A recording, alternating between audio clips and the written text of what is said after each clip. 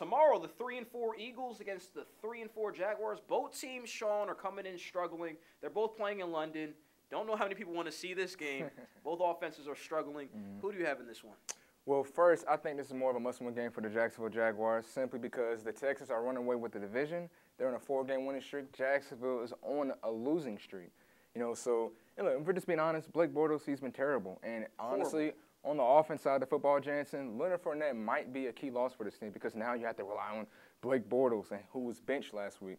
So I do have the Philadelphia Eagles still winning this game.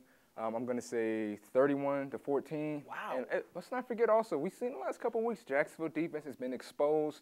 I think Carson Wentz will have a big day, and he'll get the job done.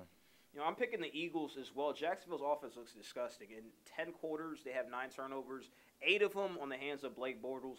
I don't know how much they trust him, Sean. They benched him. Now they're bringing him back. I don't know what they want to do. Exactly. He's the quarterback of the future. I'm hearing a lot of people talking about Kaepernick. Are they going to sign him? I doubt it. I think he's done the NFL, honestly. But Jacksonville's a mess. And Houston, it's like Houston was 0-3 at one point, and then they won those 5 games. And then Jacksonville, who was leading the division, they're sitting down there with the Colts. They're going really backwards. bad. Yeah, they're going backwards. Exactly. So they're a mess. I got the Eagles in this one. And just like we mentioned, Jacksonville, of course, since they've been on the losing streak now, Philadelphia is still, they're 1 game behind the Washington Redskins in their division. Of course, Jacksonville, if they get some type of momentum push, they could still win their division. But how it's looking right now, they're in big trouble. And again, like we mentioned, Blake Bortles, I don't know, he might be out. Might maybe have a trade alert as well. So, yeah. And I agree.